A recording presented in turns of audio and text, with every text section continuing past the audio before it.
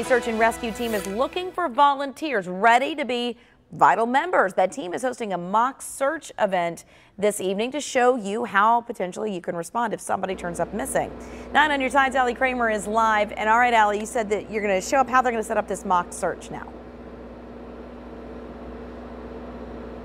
Hey, good morning, Catherine. This is so interesting out here. First, I want to show you where we are outside right here at the Campbell County Fire Training Facility.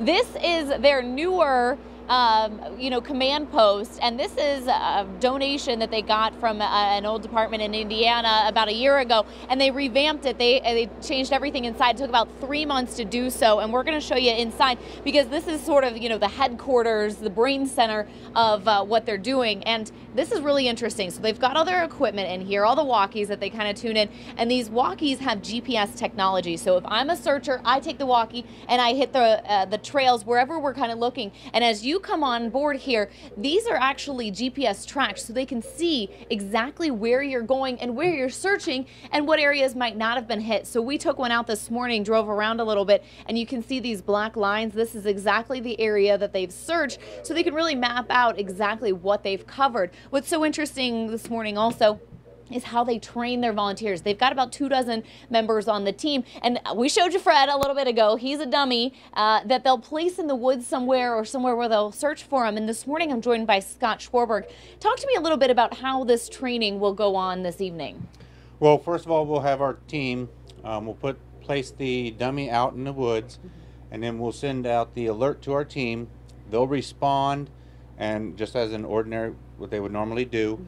Once they get on scene, we'll assign them teams, usually about 3 to 4 people, and then we'll assign them areas to search.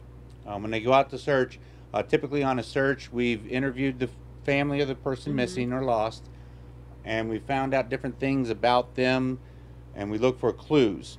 For instance, if we talk to the family and they say, well, you know what, he always has Tootsie Rolls in his pocket, he loves Tootsie Rolls.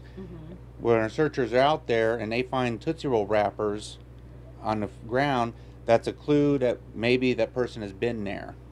And what we do is, once we get all those clues and we continue on, we just do a grid search different areas until we locate the individual. All right, so we're going to hang out here in the command post for a little while this morning. We'll be heading over to Facebook Live to show you a little bit more of the work that they do. If you want to be involved, they're always looking for volunteers. You do not have to be a first responder or have any previous training experience. You can come out to the Campbell County Fire Training Center in Highland Heights at 7 o'clock tonight to see a little more of that training and to get involved. Reporting live this morning, Allie Kramer, back to you.